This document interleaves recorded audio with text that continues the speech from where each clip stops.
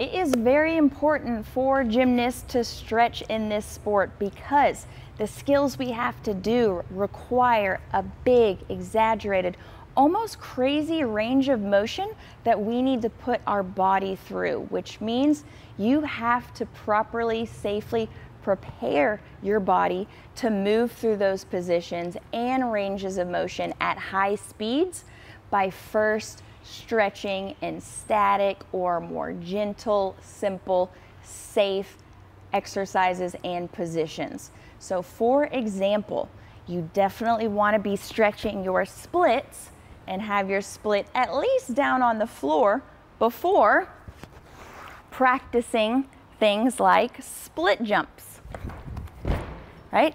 Because if you expect your legs to come out until your legs are parallel to the floor in this full split at high speeds, you better make sure that you've prepared your body for that position as you're sitting safely on the floor.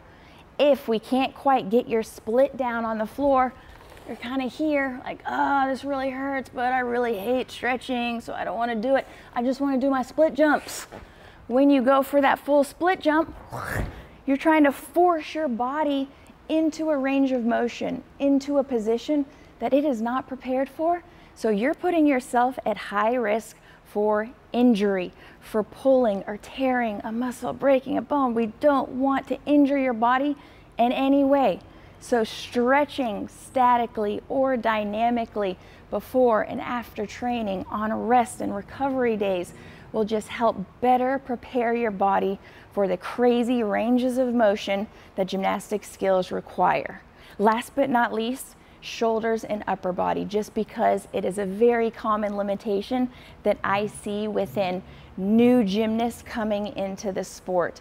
So if you have an upper body limitation to where if I told you lock out your elbows, keep your arms shoulder width apart, and now lift overhead, and you can only lift this far because it's so hard and it's so tight, guess what?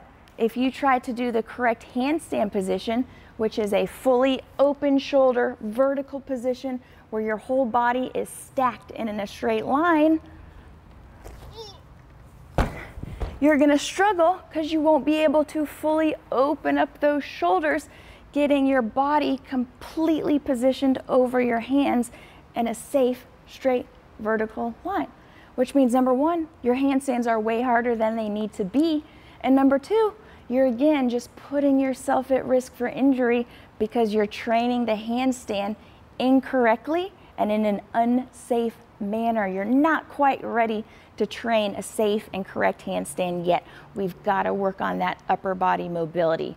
So I bring that up again because it's probably the most common limitation I see. So make sure you're stretching consistently. That's how you see the best progress in this area of gymnastics, and don't neglect it. Yeah, nobody likes it, but you should do it anyway.